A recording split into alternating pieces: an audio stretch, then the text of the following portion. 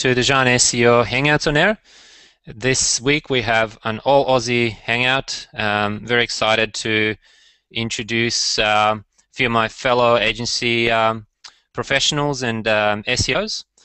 And the topic for today is scaling up your agency while maintaining quality of work and service. So left to right, we've got Andrew from Reprise Media. We've got David Ivanov. George has just joined us. We've got James Norquay. Kevin has just joined us. Kevin is probably the only non-Aussie in this hangout, which is a rare occurrence. Welcome, Kevin, and Mark Lindsay. So officially on the event, we've featured Mark from Mercurian Media and Andrew from Reprise as the featured companies in a discussion, but I welcome everyone else who's joined the hangout to contribute with their thoughts and ideas. So what I'd like to do is start this hangout, give it a good kickoff with a little bit of a story. So I'll just tell you how things happened on my end here. I was an SEO for a long time, and at some point I decided that I should stop working for other firms, and then I wanted to try out doing things solo. So for a brief period of time, I was a one-man company, had some pretty big clients lined up very quickly, and I decided that I needed to get out of my home office and escape the daily interruptions, and I started hiring. One thing led to another, and I ended up with 40+ staff. The challenges that I'm facing as part of the growth that I had gone through in the past and still experiencing has always been, how do I retain the same quality of work that I used to do when I was a freelancer, when I was a one-man army, to what happens now when we have so many people, so many variables at play. In today's hangout, we've got people from different types of setup, which is great. Hopefully gives people a lot of inspiration and a lot of ideas, and perhaps people can identify. So what I'll do is I'll hand over to Andrew, who can introduce themselves, his team, and the company, and just give our viewers a brief introduction as to what the setup is and what type of challenges they're currently going through. So over to you, Andrew. Thanks very much. I'm here with Wayne Davis, who's one of our search specialists within the SEO team here at Reprise in Sydney. Reprise in Australia is a 3-year-old company. As many of you may know, Reprise was a company born out of the US around about 8 years ago. We've grown from 4 people to a team of 60 in that 3-year period, and the business has got 4 specific streams of work: paid search, SEO, social, and analytics. We also have a client service team who work across all of those disciplines. So obviously you can imagine over the 3 years that we've been running, we've experienced a number of the growing pains that a lot of SEO and a lot of digital agencies experience, especially given that we're in the position where we're part of a larger media organisation and a larger media group. So obviously we've gone through a huge phase of education, and then adoption, and then actual optimization of how we're approaching the different agencies, the different clients within our group, to ensure that we're not only offering value to our clients, but also sharing knowledge and offering value internally. So we're actually building loyalty to the SEO product as well as the wider search and Reprise Media brand. So we've gone through quite a considerable evolution, and I'm sure we'll touch on a few more of those challenges as we go further through the session. Fantastic. So what you're saying is basically you're part of a larger entity, And I would imagine in your setup you would have a lot of benefits as part of that, because there already are rules and procedures set up on an operational level that should make things run a lot smoother. So I'm hoping to hear a little bit more about that from you.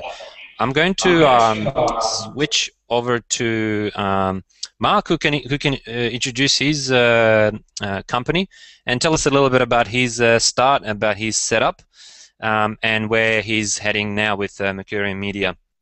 Over to you, Mark.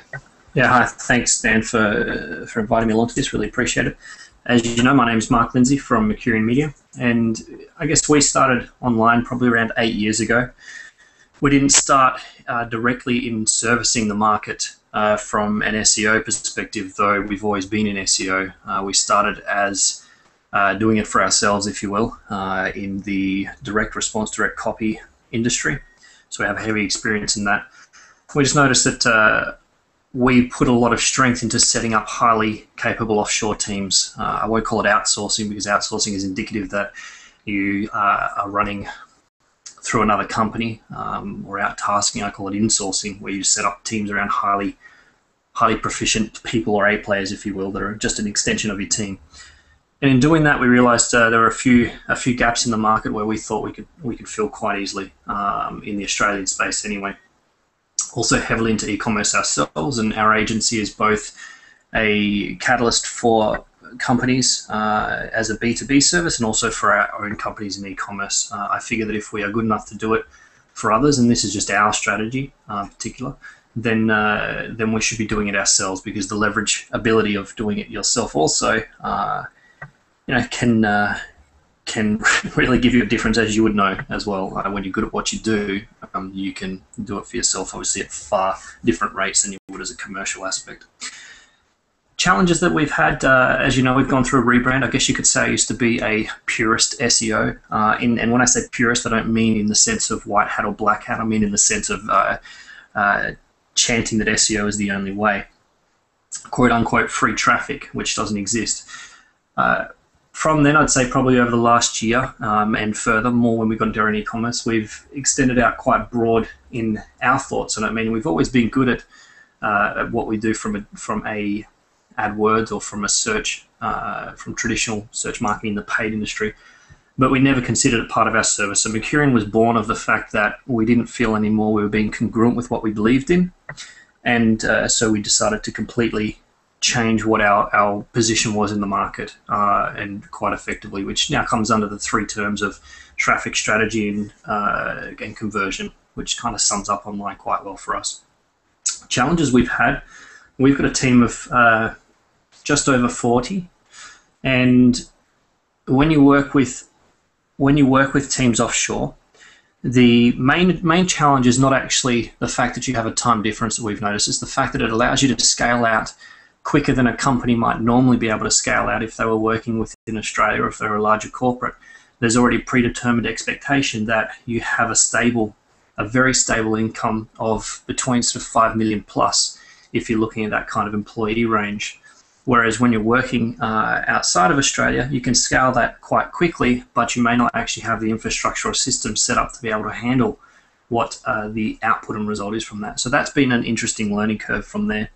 And still continues to be today. The largest aspect of that is quite simply setting up systems, or as I like to say, trust, delegate, and verify. It's a little bit about us, and look, I hope that I can bring some value to this conversation for everybody. Excellent. Thanks very much for that, Mark. What I want to do is perhaps just touch on our other Hangout participants. David, just a sentence about who you are and the agency where you work, if you don't mind. Yep, cool. Yeah, so I'm one of the SEO managers here at Razorfish in Melbourne, and I guess I've got an experience working with outsourcers and freelancers because I used to run my own agency, Lost Agency, and I didn't really have the resources to employ staff to get things done. And I even wrote a blog post about, outsourcing is not for big multinationals anymore. So, very much believe that, it's a smart way to kind of scale up your agency or even your projects if you've got a deadline to meet. Okay, thanks, David. Let's hear from James. Tell us a little bit about your setup over there. Introduce your company. Hey, my name's James Norquay. We work in Aegis Media, Asia Pacific. So we work with we've got Columbus Search, which is the company I work under. I started the SEO division here. We have, I think it's like almost 10 people in Sydney now. We've got people in Melbourne, Brisbane. Primarily, we do a lot of paid search. I think we have like 40 paid search people in Sydney and like 30 in Melbourne. So pretty big from paid search point of view. And in terms of scaling the business, yeah, definitely. I think everyone has those issues, but we do it for more enterprise level clients. So I think working with clients on a daily basis might be a bit different than dealing with some of the smaller businesses. But yeah, there's always going to be niggling issues with different aspects of the job, and I guess we'll talk more about that as the hangout proceeds. And John's also here with me today as well. Hey.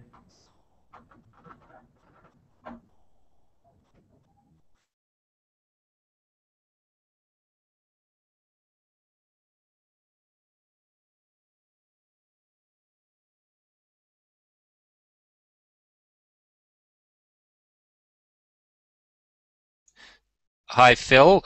Just wanted to introduce you. I had my microphone mute, so you couldn't hear me. So tell us a little bit about yourself and the company. Just make sure you don't do the same mistake of leaving your microphone mute. And here we are. When you join in, it's mute by default. That's how it works. And now can everybody hear me? Yes, we can. Go ahead. Awesome. I think this is my first full-on hangout, so I'm still adjusting these things. Okay, cool. Hi, everybody. Thanks very much for inviting me, Dan. So I'm from CleverClicks. We're primarily PPC and also a bit of focus on Google Analytics. Our target market is SMEs. Started the business about 5 or 6 years ago and started outsourcing, offshoring. But that was always a short-term strategy to get started, not knowing what we were doing. It was good working with some really good people. But now everything we do, our staff are in Australia. So we've got 3.5 people, depending how you sort of count them. Yeah, we're quite interested in this topic. It's something now we're starting to scale. So looking at marketing, automation, software, and that sort of thing. So yeah, quite very interested in this topic. It's this year is about scaling for us. Thanks very much. So one thing that's kind of popped up in conversations so far was outsourcing, and it seems like that was whether you have jobs outsourced or whether you have teams built by yourself overseas seems to be a way of scaling up and staying profitable. So I'd like to hear about that a little bit later as well. Now I know that Kevin had some really interesting questions for the panel, so I'd like to give him the opportunity to ask the first question. So I know he had about 3, so pick one that's really sort of most interesting to you, and let's see if the Hangout participants can answer that for you. Thanks, I appreciate it. My name is Kevin Getch, president of Web4, and I'm in a similar situation where I founded the company about 3.5 years ago, and in the last year we've hired about 7 people, grown by 150%, and now we're looking to hire someone to basically do my position because we're growing that much. And really, when I look at a couple of the questions that I had that I'm always looking at is what are the key things that you measure? Because whatever you measure, obviously those are the things that people are going to excel in, making sure that you measure those things. So what KPIs do you measure your team on, specifically from an SEO standpoint? That's our main focus, though we do PPC and analytics and social, a few other things as well, but our core focus is SEO. So looking for what, key things that your agency is measuring from your employees. Okay, very good question. Is anyone keen to answer that one first, or I'll just pick at random? Yeah, sure. This is something that we're going through right now. Actually, I've been through many iterations of how we measure and track, and especially when you have fairly substantial offshore teams as well, it becomes quite important. We used to measure everything via what you would deem a typical KPI scenario. However, if you get the wrong measurement there, then obviously you're going to force the wrong activity. A typical example would be if someone was in a call center and you were measuring call output, then quality might suffer because that will drive towards a call volume rather than the quality. Just something personally that we're looking a lot into at the moment is probably heard of him, but Edward Deming and his philosophies on systems and building about things, and that is that by hiring the right people and creating the right system behind it, and that doesn't mean catering for every single potential. You don't create a system for lack of a better word, for stupid people. I can say that. Not that people are stupid entirely, but if people don't follow a system, it's there for that. But we just say we don't want to cater for the minority and create a system around the people on your team that are highly intelligent and capable, which hopefully is, we don't try to hire everybody like that, but it doesn't always work out. And by taking up to the systems level, it means we can evaluate it at every point, and something that he talks about is that every single employee contributed 35 suggestions a year on improving their systems, which is phenomenal. I don't think I know we don't get anywhere near that, but I know that if we can, it'll make a huge impact on what we're doing, so long as you go and actually implement them. So from there, I guess we're looking at it as a result from the client perspective and looking at it and breaking it down into business metrics. Something that I came to more of an understanding of recently, and in everything that I do with when I talk to someone, when I talk to a client, I don't talk to them about SEO, I don't talk to them about SEM, I don't talk to them about any specific activity, I talk to them about a business objective and about an objective they want to achieve with their current marketing profile or their current spend ability. And I find that once you do that, the rest of it, dare I say, doesn't matter. Of course, you have to, and the natural assumption is that you're good at what you do, otherwise you wouldn't be talking to them. So the systems are simply there to help measure their output, and you can break down from there if they have an ROI, and then you can break it down into the type of, whether it be the type of activity or the type of link quality they require. From that point, then the measurement is clear, and it's about people's ability to follow the system. That's how we're looking at it at the moment. I don't know if it is the right or wrong way yet. I guess we'll find out. I don't think there's a right or wrong. But I guess there's the two types of KPIs that we're talking about. There are KPIs and expectations from the client's end. Some people may come to you with preconceived ideas about what SEO KPIs should be, because this as I understand, Kevin's interested in SEO side of things.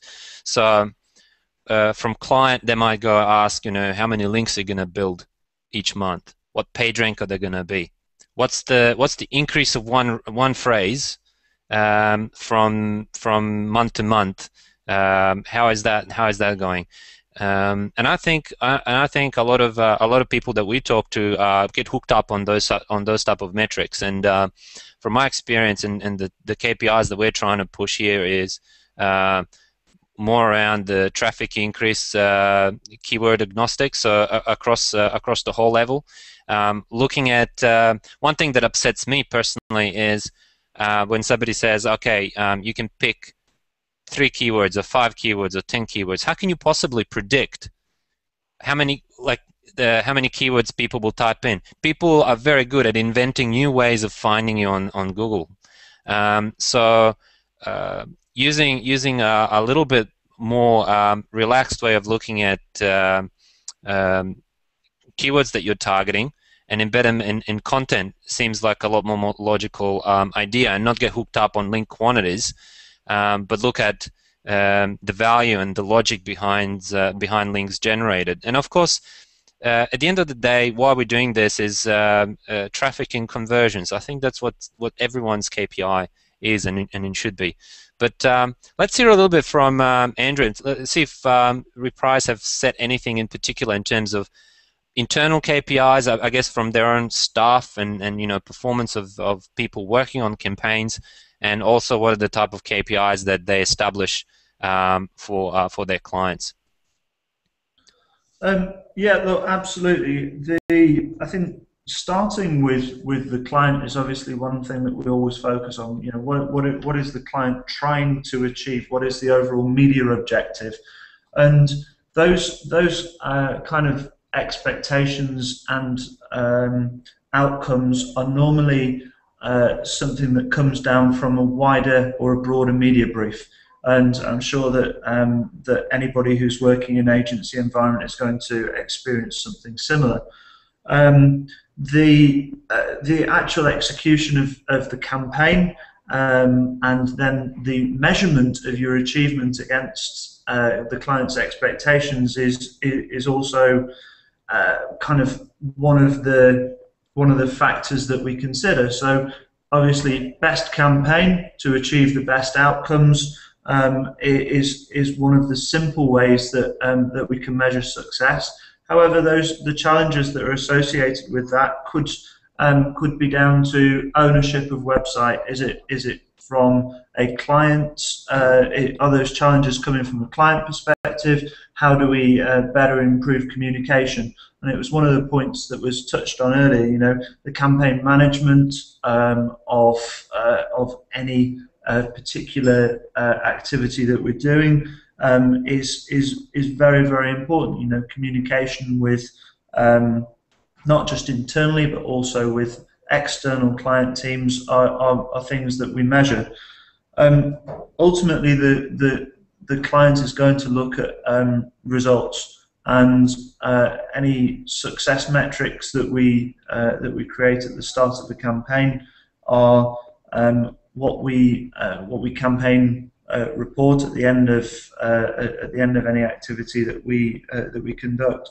So satisfaction is quite transparent. We have an objective. Did we meet that objective? Did we exceed that objective?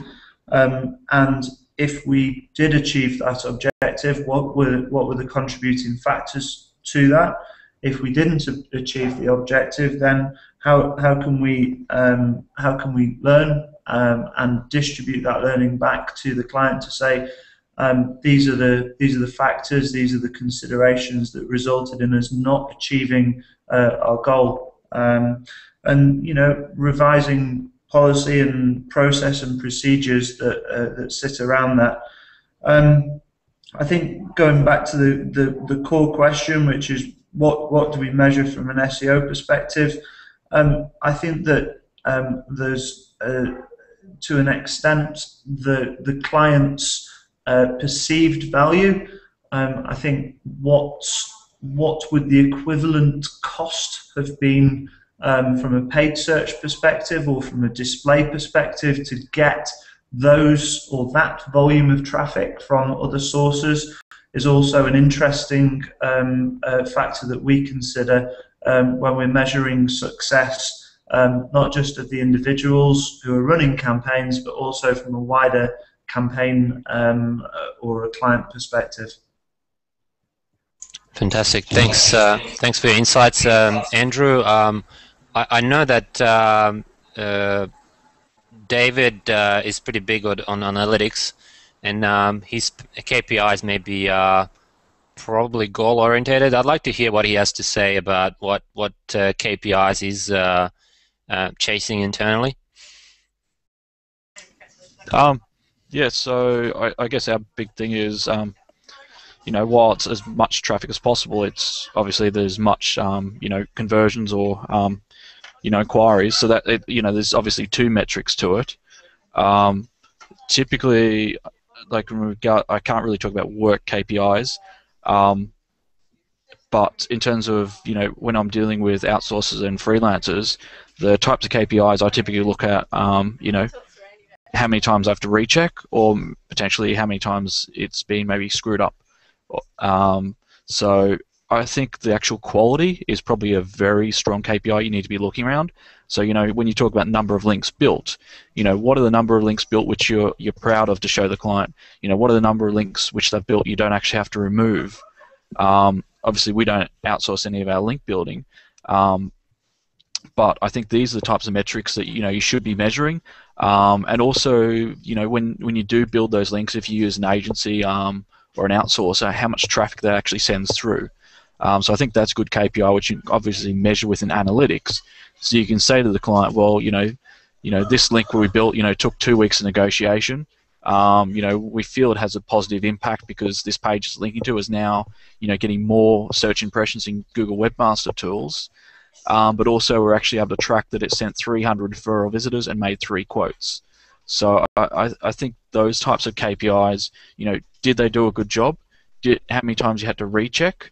But also, how much business, that particular, piece of content or link or social mention actually, delivered for your client. I think that's what KPIs I'll be looking at. Yeah. James, have we missed anything that's done internally within your team? You, Dan? Can you guys hear me? Sorry, there's a lot of background noise here. Yeah, what I was saying is there anything that we haven't mentioned in terms of KPIs? Most things are, the top level things have been mentioned. I mean, quality of content, if you're going to outsource something, you really just want to check the quality that's coming through. I mean, as David said, maybe number of links is probably not a good metric to measure if you're going to be outsourcing stuff, because to be honest, I'd rather have 10 high quality links than 100 low quality links. So I think it's more about the quality of the work that you're receiving. Yeah. Kevin, is this the type of answer that you were looking for? I feel like we've almost missed the target a little bit. Let us know. All the information is very relevant and good. I guess my specific question was more around employees rather than like the client KPIs. Like we have a really good grasp on that. It's more our internal employees. Like I posted in chat some of the things that we're looking at as far as percent of links assigned. Like if we are pulling up links and assigning it, or they're pulling up these opportunities and looking for whether it be a guest blog or a product review or whatever it may be, and then them putting quality notes. Like, so we do like a quarterly review and look, are they putting notes in each opportunity? Are they following up with each opportunity? The percentages of links that they actually went after to the number that actually went active.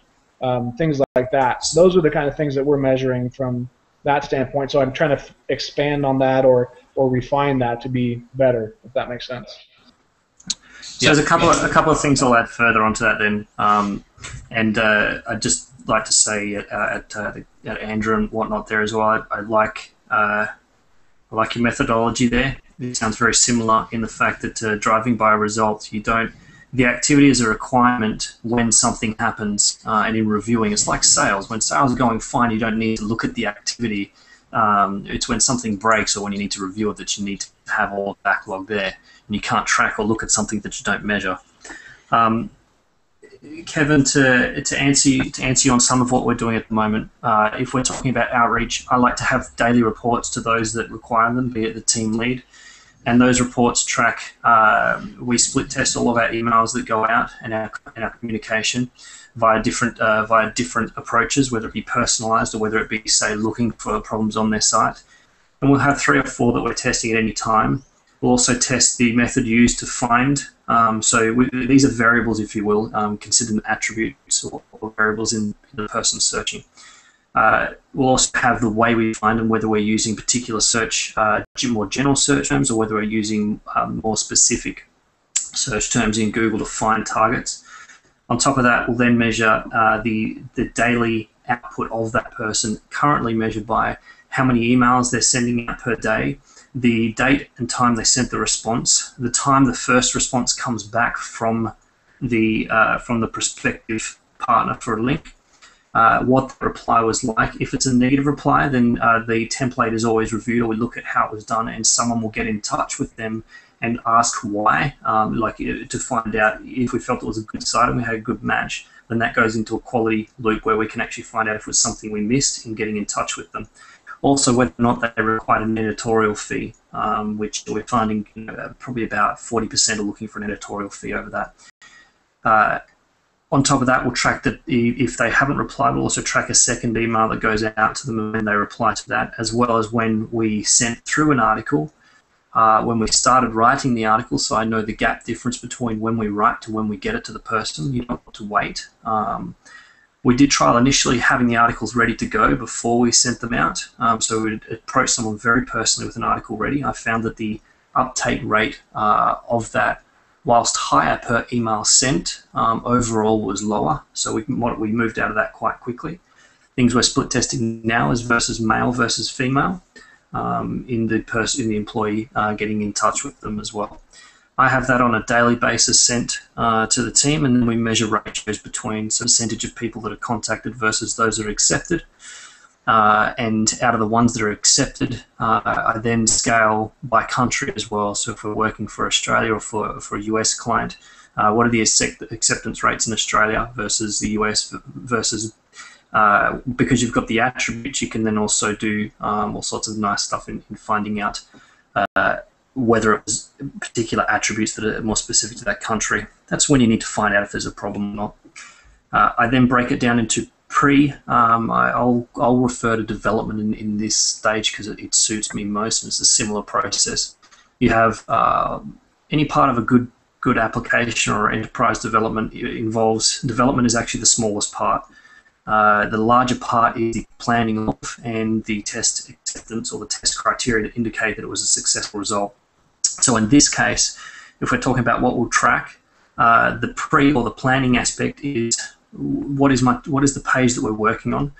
What variations do they have in current anchor text coming in? So do they have a lot of anchor text? Are they in risk of crossing over the Google line of you're going to get hurt by some sort of penguin update or over optimization? And we'll track the percentages of brand links as well versus straight URL links versus heavy anchor text links. That gives you the information to be able to adapt the keyword or the linking plan that you're about to employ. And then there's the development, or in this case, the actual link building, which is driven by the first aspect, which is what you know about them. And then there's the test acceptance, which is did it match the quality that we were looking for that client, that they were happy with and had a risk ratio that was acceptable. Because let's face it, every link that you're building has a risk ratio. Doesn't matter what you're building.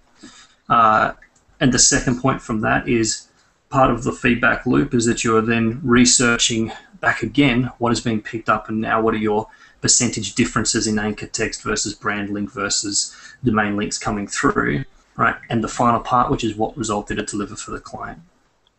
Wow. Mark, I think you have a chance of writing a successful book on measuring team performance. The question is, when you learn this, it sounds like you get a lot of data out of this. I mean, this is amazing, but do you actually action on that data? What do you do? How do you communicate back to your team? Like, for example, internally we have in comparison to yours, we have a rather manual review. So we've got hierarchy, and the team leaders look after the people under them and so forth. And they may look at their tasks, they may look at the performance of the client in rankings and so forth. We do have tools like in toolbars and database for links and content and that sort of stuff, but none of that talks back to there's no performance module there. Now I'm imagining if I do have one, which would be great to maintain quality for our clients, but how do you have you had an opportunity to speak to a staff member and work out the issues, and can you share some experience and how that went? Can you please ask the last question in another way? When you say talk to a staff member about the issues, yeah. So you've learned about a problem about links or content or performance. The staff member is too slow or something went wrong. Do you actually have you had a chance to act on the data that you received and spoken to a team member, and have you managed to successfully resolve the issue, whether they were too slow or they were building wrong type of links and so forth? Yes. So I'll bring this. I'll say that that is a lot of data, you're right, and it's manual. There's no automated system for this at this point. We do have a few, I'll call them Excel geniuses on our team that can do phenomenal work. So if you don't have development capability, hire someone that's extremely good at doing Excel and you'll save yourself a heck of a lot of time in the process. They can do some amazing things. That's probably an immediate first step into automating a lot of that. But to come back to your question, it's still something that I feel we can do better, to be honest, Dan. What I do is I still hold a very active interest in it, because I won't say that we've been doing this methodology forever. It's something I would consider newly implemented within the last 4 to 6 months, to this depth anyway. And I guess if you can say the quote-unquote epiphany that I had was exactly what I mentioned before, which is if we're not measuring it, measurement is not actually for the employee. We're not measuring their performance. We're measuring the performance of a system. And there's a slightly different mindset or view on that, which is when you can take it away from the person, then you're measuring a system, and then you can look at, well, what is that person's skill set to be able to actively do what we need? And if they're under requirement, then train them. If they're fine, then obviously they're doing it. So then you can say, well, are they following a system or not? If they're not, and they consistently don't, eject them from the team that don't belong. Because to me, it is a culture of consistent improvement, and that person should be able to follow it, but also improve on it as well. So if we do see a problem in there, I'll go to them directly through and with one of my team leads. And the first question I ask is, what were you doing to end up with this result? So it's not, why did you? That isn't a mean attack on a person, and people will. It promotes, in my opinion, a close down, or it can promote them to close down rather than to look at it and say, well, did they not understand it? In which case, then you can look at, well, why don't they understand it? Did we not explain it enough? Was there no introduction to that person in the activity? So I approach everything from a system, not from a person. Now, if you look at all that and you go, these guys are doing it, you obviously didn't follow the system, and you've let them know and explained why it's important, and it continues to happen, then again, eject them from your team. You don't need them. Or as I say, broaden their employment opportunities. Yep. Just something to add to what's been said thus far. We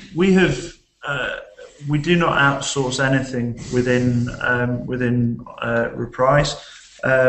We conduct all of our content creation within our media group, and one of the things that I've experienced historically is that when you put in place a lot of volume targets for people to achieve, relationships built, or number of times content is placed, or and so on, you tend to see automatically a drop in quality.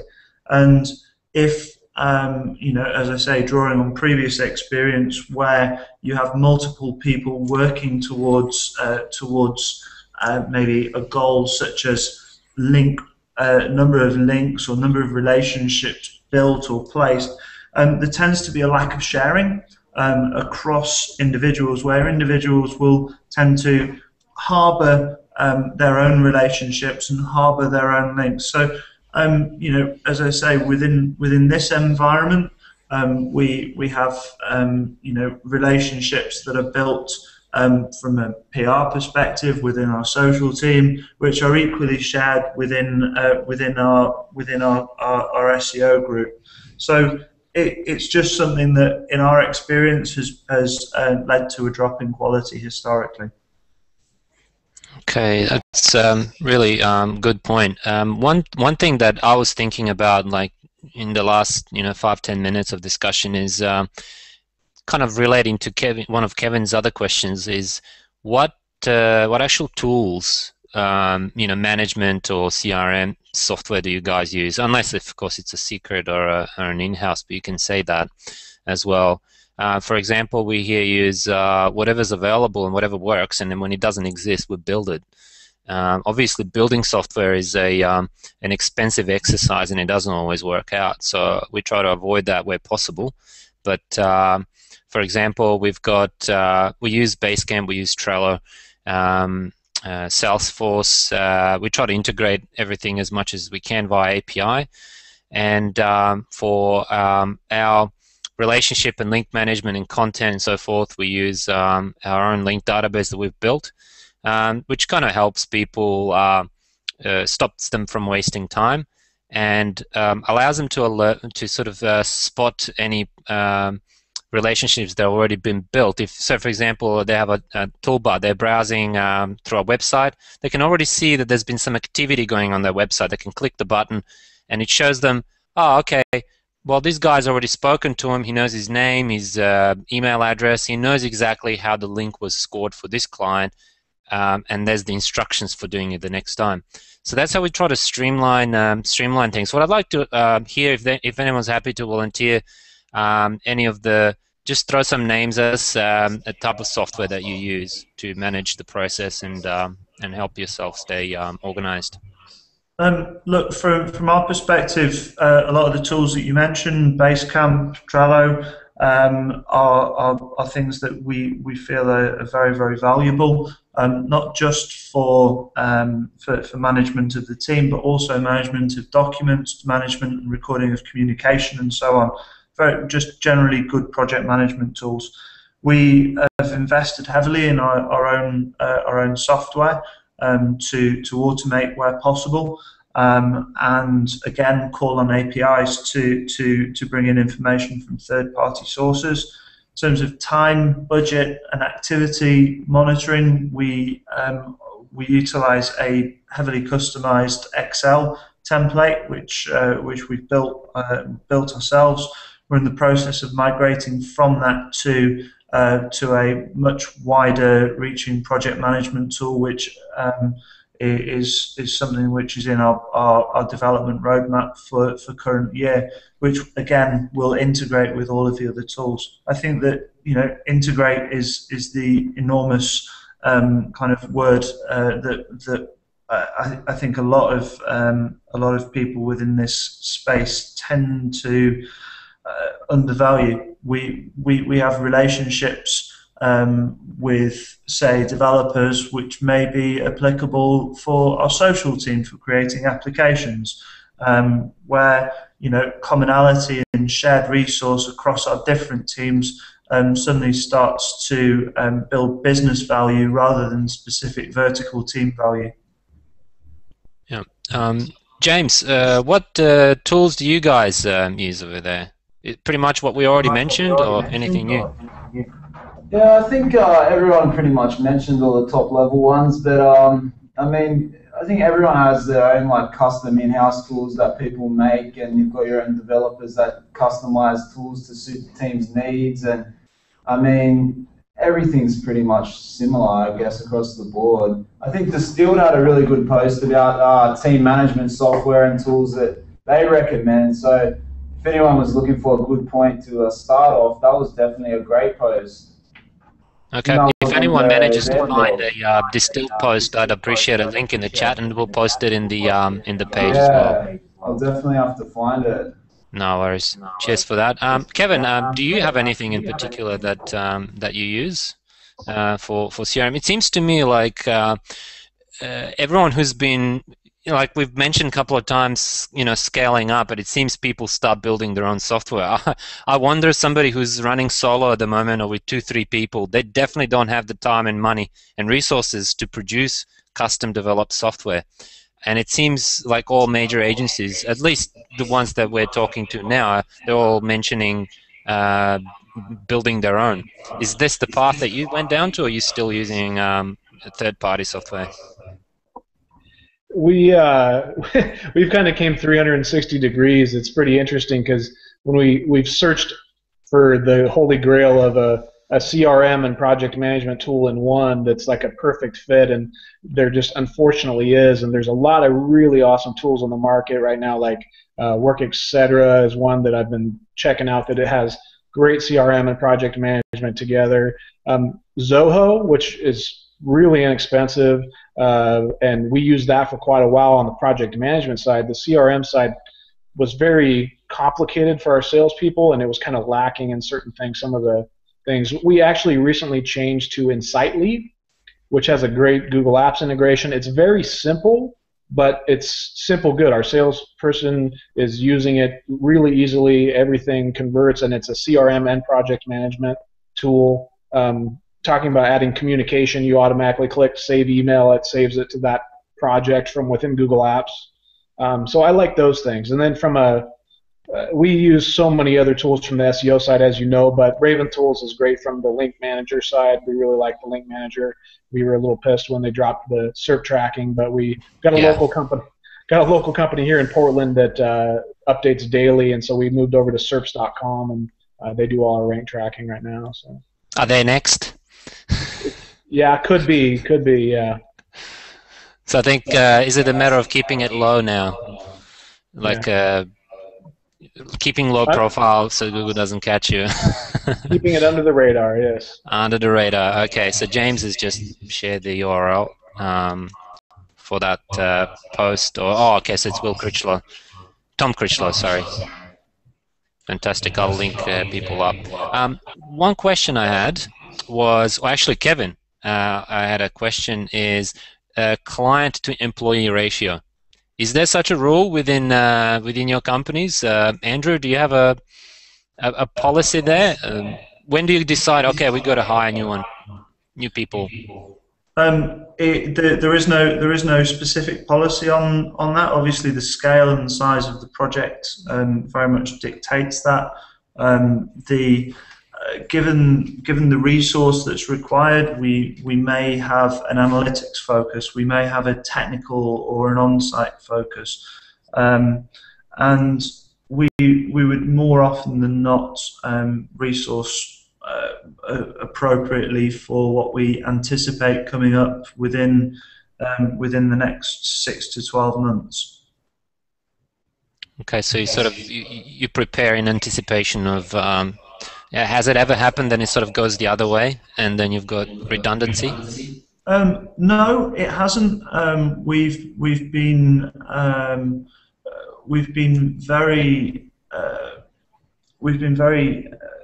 I guess confident that at the point that we take people on, that we can not just develop the business and to take on new opportunities, but also to develop those people who we have taken on to ensure that they have grown at the same speed as the business. And one of the points that we kind of mentioned earlier on was all about kind of process and procedure and whatnot.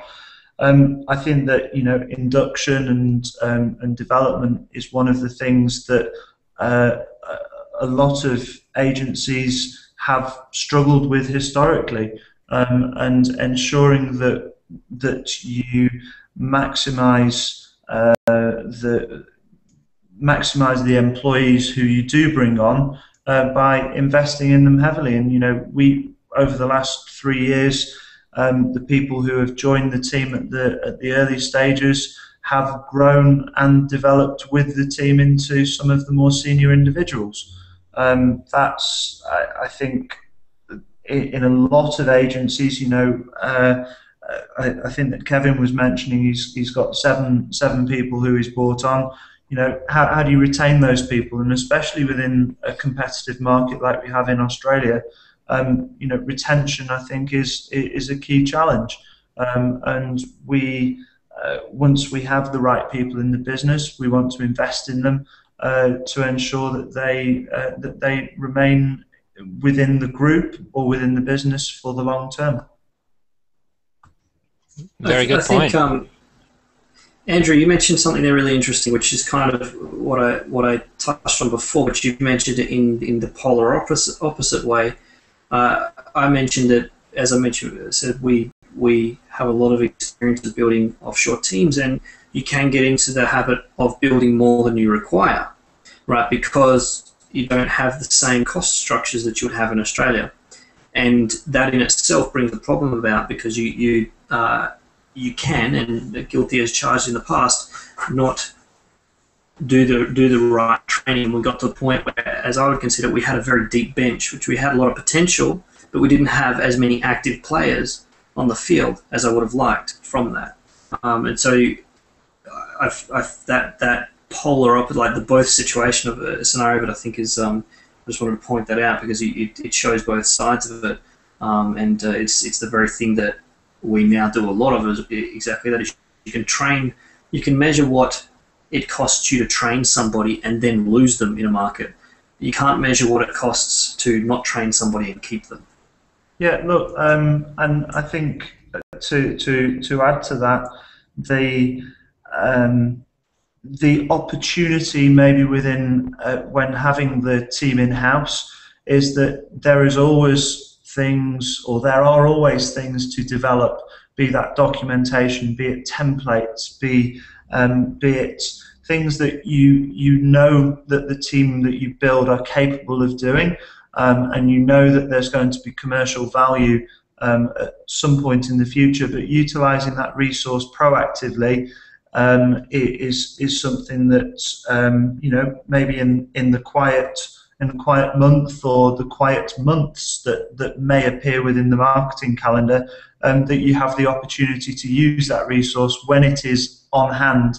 Whereas if you have maybe an offshore team, it might be I would anticipate that it may be more difficult to utilize that resource effectively. Yeah, I'll put there something we started doing that, if it hasn't been done yet, I recommend it to anyone. It would completely change the way you work with your team. We fly over every 4 to 6 months to our team and conduct company-wide training by section, depending on where it's needed, and align it with. And we follow Rockefeller Habits as a guidance for business growth, and we align the entire company, whether you're offshore or not, with the theme and with the priority for that quarter. And it makes a good opportunity to also at the same time review what's happened, because being face-to-face will completely change how you do work with a team if you have always been offshore and never met them.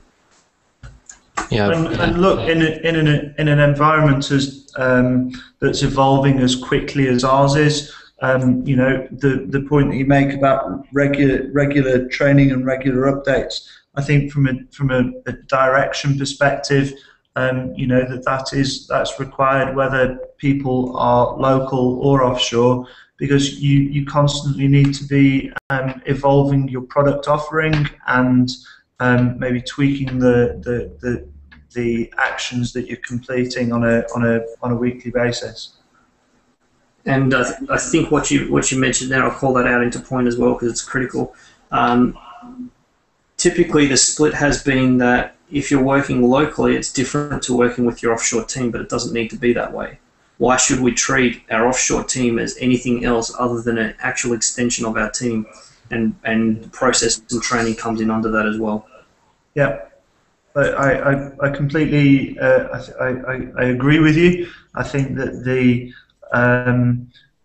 one of the challenges, I think that maybe as a larger agency that we could face is that if everything is in-house, if everything is accountable, that we've actually got people who are on hand to maybe make immediate changes rather than it being communicated to a third or to another location. Yeah, one problem that I'm facing is time difference, and that's always been taking toll on my personal life because I have to be up at night, and then I sleep in. I get to work at noon, and it's kind of screws up with your rhythm. But it is manageable if you have the right people who can take over your management process for you. So what I've done is I've used my background and where I'm from, and I've pretty much employed people with great English and great education in the Croatia and Serbia. They're actually our officers because I was always like same arguments that Andrew's putting forward. I was always scared of. I could not really be comfortable just outsourcing, your usual targets, Philippines, India, etc. Because I don't know those people. I can't control them. So same thing as what Mark says. Yep, fly over there, go there, make an appearance, train people, spend time. But you can't do that with 40 people. You can train 2, 3, 4 people perhaps, and then make sure that these people have the right type of mentality to train others. So whether they're in Brisbane, Sydney, Melbourne, I have the same issue of distance because of our 3 offices. I'm not in physical contact with our guys from Melbourne or Sydney. So that's the same challenge minus the time difference. Although it's a lot easier to fly over to Sydney and Melbourne than it is to go to Europe. Takes me 24 hours to get there. I think it's the same decision you have to make. Okay, I have to cut off and I have to let go, and I have to transfer the responsibility over to the most senior people in the team and let them manage that part for me. Otherwise, you have an enormously complex job and no life whatsoever. Now, we've been talking about various issues, and I've totally impressed with Mark's scientific approach to measuring everything. I don't even know where to begin to, if I was to implement that here, what I would do with that information, how I would implement that advice. And I think, human-to-human communication is that next step. How do you moderate behavior and problems? How do you coach and guide people in the team? Now, we haven't got much left. This is a 1-hour hangout, but I want everyone to reflect and think about what are the key things. So I guess wherever we are, everyone's gone through some sort of growth, because SEO is a growing industry. I know Andrew's part of a larger group, so is James, but you started with small teams and you're growing them, you're developing them. So we're going through the same in different parallels, I guess. So let's try to reflect on the most important key issues and key things. Advise the perhaps solo operators who are looking to become an agency, or small agencies looking to grow. How do they maintain quality? 1, 2, or 3 tips. Let's do a round. What are your key things, key takeaways from this hangout to maintain quality of work while growing? I actually had to think about exactly this yesterday. So the notes that I made were around about 8 bullet points or 9 bullet points. Direction and ethics associated with how you want to frame your product and where you want to take the product. Developing a strong USP. Tying your process and policies and procedure into that, and associating project management, automation, and tools with ensuring that you're able to deliver on what you're selling into clients. Ensuring that your product cycle is appropriate and that you're developing it in line with the evolving marketplace, and that you, from a client perspective and from a resource perspective and a team perspective, that you're proactive, not reactive, because the industry is changing, and ensuring that you're very transparent and clear with your clients. I find that's been one of the foundation stones for us, reporting, accountability has served us very well. Yeah, and accountability, I have to agree, very, very important. It's important that people feel like they own projects and they own the tasks, and personal sense of responsibility and pride as well within the team. If I'd have to single out one thing as part of advice and something that I've gone through, is why scale up? Is growing the right thing to do? For example, at one point I was a very, very small agency, and then we went through a period of growth, and then we've got to that point where if a client happens to leave, we're fine. We're not like, oh, one client left, we're not able to pay wages anymore. So we've reached that stability level. And at some point, we had the opportunity to do outbound sales. We had the opportunity to whatever people do to get business, telemarketing, billboards, TV, whatever. But the question is, are we ready for it? And if your expenses are going like this and your profits are going in parallel, you basically you're not worse off or better off. You're just gravitating at the same level, but you're adding more complexity to your business.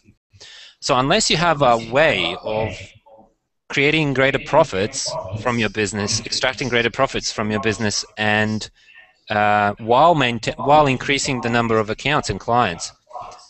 Yeah, unless you figure that out, you probably should not scale up, because growth on its own just adds complexity to your life and means that you're going to do a lot more things. For example, when we hit the $1 million wages rule, I wasn't aware of that. So the Australian government likes to tax you for that. If I knew that, I'd probably keep us just under that level. So a lot of things add to complexity, and the question is, should you be growing, and why? So unless you find a way to increase your margin on growth, you should probably stay smaller and stay happy and maintain quality of work. So my I guess the thought for the day is perhaps you should not grow unless you're ready for it. I'd like to hear what Kevin has to say about that. You know, it's something that I'm obviously thinking about all the time when I have time. But for us, we started the company and we said we call it the 3 R's: relationship, results, and ROI. And those 3 things we know if we have in place with a client, we're going to retain that client. Our retention rate is ridiculous. We have an extremely high retention rate because we always focus our processes, our communication, everything on those 3 R's. We understand that even if we are providing results for a client, if they're not perceiving those results, it doesn't matter. So we make sure that communication is extremely important. I totally agree with what Andrew was saying as far as retention. You know, retention of your employees. Really, I'd say retention of clients is the most important, but really retention of employees is actually more important because those employees will be the ones that retain the clients. So, and then our other big focus is people and processes. Those are really our 2 things. How do we improve processes, automate, you know, and communicate what we're doing for the client in a way that they understand? And that actually has been one of the biggest change for us is improving that communication so that they see what's going on, and not automating it, but having templates, because we do the same thing over and over. You know, here's what we do, let's fix it and change it for that client, and saving us time on that. So those have been some of the biggest things that have helped us. And then our monthly happy hour, keep employees happy, you know, company paying for things like that, just having fun events, you know. So. Yep, great. Now, has anyone else got the tips, the main takeaways? You know, a short burst of advice for somebody who's looking or thinking about scaling up. Mine might seem a little bit more generalistic, but they break down into a specific for any side, and because it's made a huge difference, and it's quite uncanny. A lot of what Andrew has mentioned are the challenges that we had to, the things we had to challenge our own beliefs on as well. And the first one would be to adopt a culture around a result you want. What you believe in as a company, and it's not something that's heard once but never lived, something that's embraced. When we first rolled our values out on what we believed in, we openly encouraged everybody to question us on a value, and that meant anything. If we said that we were wanting to lose 10 kilos and I was eating a slice of pizza, a staff member would come up to me and say, do you really think that's within line of personal integrity for you? And it's pretty hard to hear someone questioning you on your own personal integrity if that's one of your high values. And when you do this for a few weeks, it really drives it home as to what it actually means to follow it, and it means it's an open door to be able to do it, and it takes away ego, it takes away the potential for someone to just say, oh, it's okay not to do this because such and such is. So that was the first thing that we did that made a big change. The second one was stand up to mistakes. Everyone appreciates honesty more than you might think. It will save you clients. The first thing, if I've made a mistake, is I'll say, it's my bad, my fault because of this. This is what I've done to correct it, and here's what I'll do to compensate you because of the loss. The third one was to promote questions always. Just because it's done that way, it does not mean it was done that way for the right reasons. It could have been something that somebody else implemented previously that no one actually understands why, but they just do it because that's how it's done. That goes for clients, that goes for for internal. A lot of people have a negative view on .NET, ASP.NET MVC because of web forms. However, that's an incorrect view. MVC for .NET is one of the most rapid frameworks for development, but the perception is still there, and largely because of past experiences. And the fourth major one was to challenge beliefs always, and I'll give an example so that makes sense. I noticed that I've worked with many countries, India, Philippines, Russia, and we're positioned in two major countries, one for enterprise development and one for operational output and what we do as a media company. And I started to notice that I was thinking, well, maybe I need to, can I get what I want there? Can I get the high level that I'm looking for, the 3% that makes the difference? There's the 80-20 rule for productivity, but it's actually the 3% that makes you the subject matter expert, or the 5% or whatever percent it happens to be.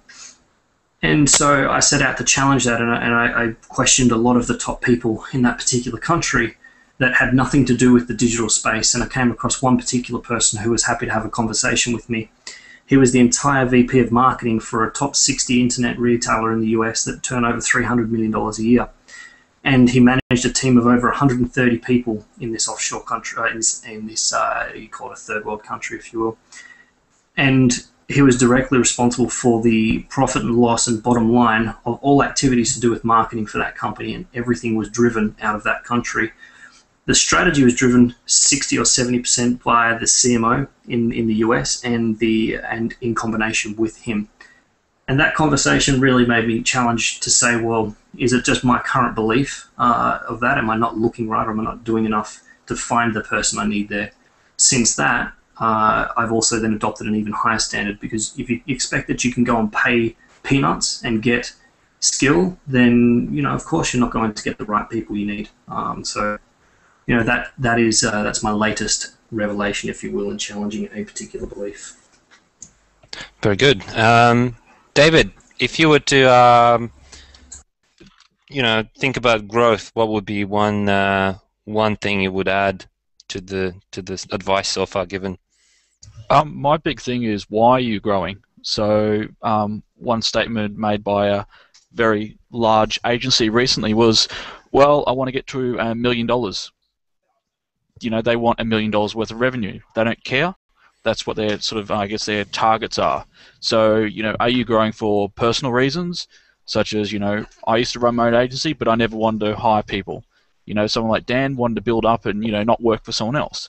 So, why are you making a decision of grow? Is it for personal reasons? Is hit KPIs and bonuses? Or is a business told you need to grow it? So I think that's the biggest thing as to why. Are you growing for the sake of growing? Are you growing for vanity or ego? That's the biggest question you need to be able to answer. Yeah, good point. That's sort of somewhat related to what I had to say. Is like you need to really decide: are you growing just to grow, or are you growing to make more profit? Are you growing for stability? Understand what is the agenda behind it. I think that's a very valid point. But also the profits. Yep. Yeah. That's a big thing. Sort of what Kevin said, that you have to look at your margins. So if you're adding an extra 10 staff and your margins drop by half, is that a smart move? That's not growing. That's shrinking. Inflating, or whatever you want to call it. I think a lot of good advice has been given. This was an open structured discussion, and I hope people who are watching this live, I can see that we've got some viewers, and people who will be watching this recording. Drop us a line. Feel free to drop line in the comments on the Hangout page, and we'll try to answer any of your follow-up questions to the Hangout. I'd like to close by a fun question for our latest person to join, Jim Munro. If you were to start up an agency, maybe tell us a little bit about your setup, and if you start up an agency, how would you go about growth? What would be your top ninja advice? Look, most of our clients come from recommendations from friends, so we're not in a hurry to grow. We're just looking to have a business where we provide a service and make a living from it. And our clients are happy and we're happy. We're not seeking to be the biggest and the best, just the best. And look, I do have something I can give you. I can give you something that, if I can just find it quickly, on our intranet. We've had this here since 1997, and it's worked for us. And it's a quote from a guy called John Woods, the founder of CWL Publishing, and he wrote, "The purpose of a business is to create a mutually beneficial relationship between itself and those it serves. When it does that well, it will be around tomorrow to do it some more." And I thought that was great. We put it on our intranet and followed it, and it's worked so far. That's perfect. It's a really really good way to wrap up this hangout. Thanks a lot, Jim, and thanks everyone in the hangout panel. Andrew, David, Kevin, Mark, thanks a lot for tuning in, and for everyone else who is watching. Next week we're going to pick another topic. If you want to vote for what should be the next discussion, let us know in the comments. Otherwise, I wish you a good day and good evening for everyone in Australia. See you guys. Bye-bye.